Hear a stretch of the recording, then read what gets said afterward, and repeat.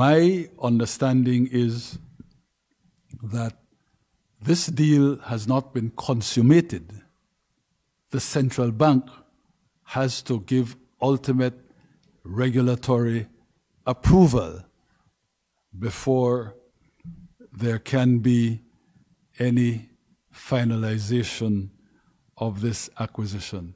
You asked me about it last Friday. I was trying to be careful because I did not want to appear to be personalizing what is, in fact, an extremely consequential, critical issue and a process that the central bank will have to demonstrate that it has carried out in terms of the scrutiny before it can give approval, that the central bank will have to prove to people that it has done in a completely thoroughgoing and professional way.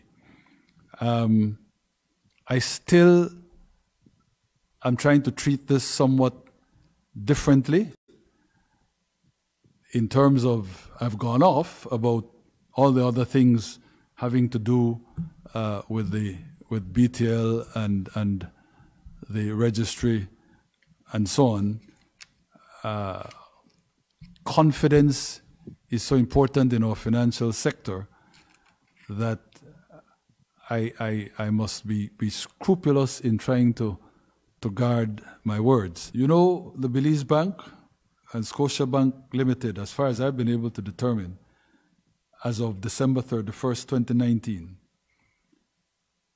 held 47% of commercial bank loans. Belize Bank and Scotiabank Limited retain 50% of assets. Belize Bank and Scotiabank Limited, 48% of deposits. Belize Bank and Scotiabank Limited, 57% of current year profits. Belize Bank and Scotiabank Limited, 60% of equity.